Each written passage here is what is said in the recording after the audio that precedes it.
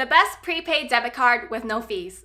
Hey guys, I literally spent 2 hours of my life researching every single card in the first 2 pages of Google search results.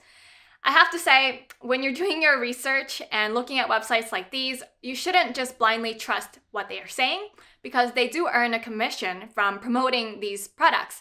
I have nothing against affiliate links, but you have to understand that sometimes they might not be promoting a product that's in your best interest, which is why it's very important for you to be skeptical.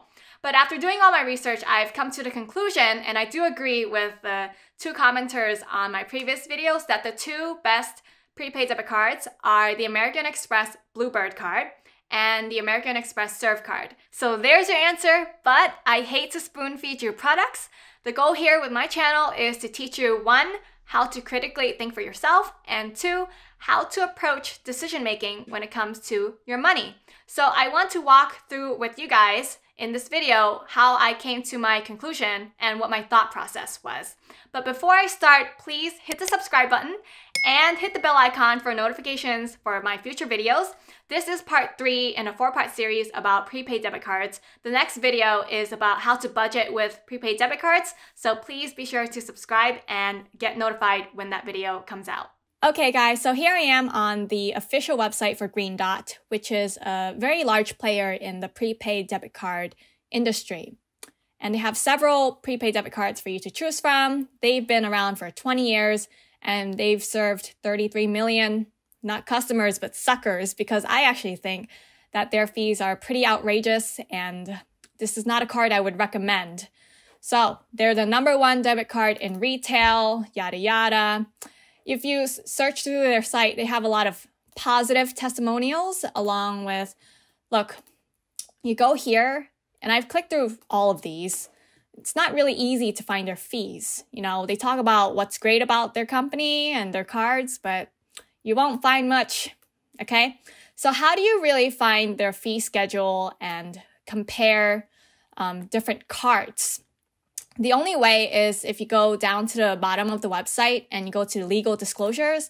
For some companies, it's not called legal disclosures. You might find it under terms or terms and conditions or maybe just fees. It's not, a lot of websites are just like Green Dot, where it's very hard to find what their fees really are, but they'll tell you all the perks that their card comes with. So one of the worst ones I found was their cashback card. And then it's not even on their website. You have to go download the PDF, open it up, scroll down their fine print and stuff.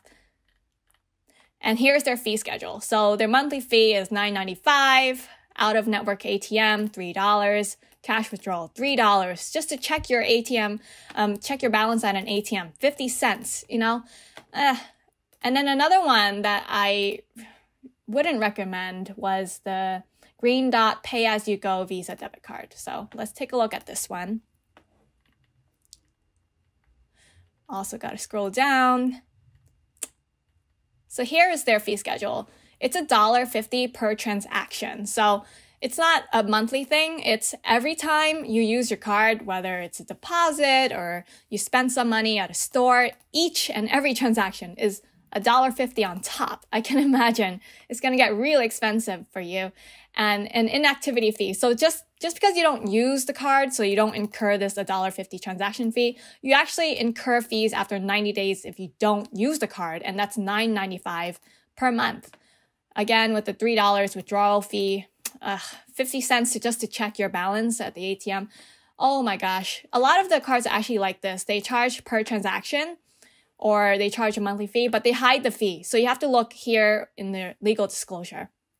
And so back to the homepage where they say that they've served 33 million customers. So just to have a little fun with this, I'm not really sure if they've had 33 million customers over the course of 20 years or if that's how many customers they have today. But if let's just say it's over the course of 20 years. So 33 million customers. And let's say they just charged all of them a monthly fee of $7.95, even just one time. They've made $262 million. So I assume they have like a huge marketing and advertising budget to market to poor suckers who fall for buying their card. I'm actually really curious to know if any of you watching this video, have you ever had a Green Dot prepaid debit card? Please let me know in the comments below. And what's your opinion of the Green Dot prepaid debit card? Because I certainly do not like what I see just from seeing what's on their website. Now, the reason I believe the American Express Bluebird card truly is an outstanding prepaid debit card with no fees is because there really just is no catch. They're not trying to prey on unsuspecting customers with hidden fees here and there. There really aren't any fees for most transactions that you're trying to do. And if there are fees, they're very low and they're not for like the kind of routine transactions you would do on a prepaid debit card anyway. If you sign up online, it is free to get, so don't buy it in a store, sign up online. There's just no monthly maintenance fees with this card, so you don't have to worry about it. If you need to reload cash onto the card, you can do it at many participating stores, but they do charge a fee. But if you do it at Walmart, which is pretty much all over the United States, you can reload for free there. And if you ever need to withdraw cash from an ATM, you can do that for free so long as the ATM is within their network. The second card that I'm recommending is the American Express Serve card. So this card isn't for everyone, but if you happen to be someone living in the state of New York, Texas, or Vermont, then this is an option for you. In fact, I actually prefer the American Express Serve card over the Bluebird card if you happen to live in one of those 3 states. So the reason why is because if you live in those 3 states, there are no monthly maintenance fees at all. There's just no catch. So this card has 3 versions actually. There's the blue card, the green card, and the gray card. I recommend you get the green card, which has free cash reload, so you can reload at any of their participating stores for free. So basically, the green version is pretty much free all around if you happen to live in those 3 states, because there's also no monthly maintenance fee to go with it. In fact, I had this card 5 years ago when I was still living in New York City, and I actually didn't know that I didn't get charged a monthly fee just because I lived in New York City. I thought it was the card in general, but I just learned this year that it's because I lived in New York City. But it was a great card because if you happen to live in New York City, Walmart's not allowed there, you know? If Walmart was in New York City, they would just make all the small mom and pop retail businesses go out of business. The Bluebird card wouldn't actually be an option, or at least it wouldn't be a free reload option for people living in New York City because there's just no Walmart to reload at. So if you live in New York City, then hey, the Serve card is actually a better option for you, and perhaps in Texas and Vermont too.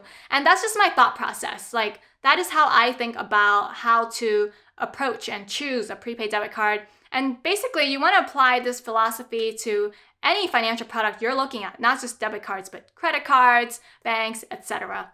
Okay, that's it for you guys today. Please subscribe and hit the bell icon for the notification when part 4 of this series on prepaid debit cards comes out. The next and final video in this series is how to budget with prepaid debit cards, so please be on the lookout for it. I know this whole series is getting a little bit long and I'm kind of overdoing it, but I did see that, you know, there's not really many videos on prepaid debit cards out there or articles on the internet out there.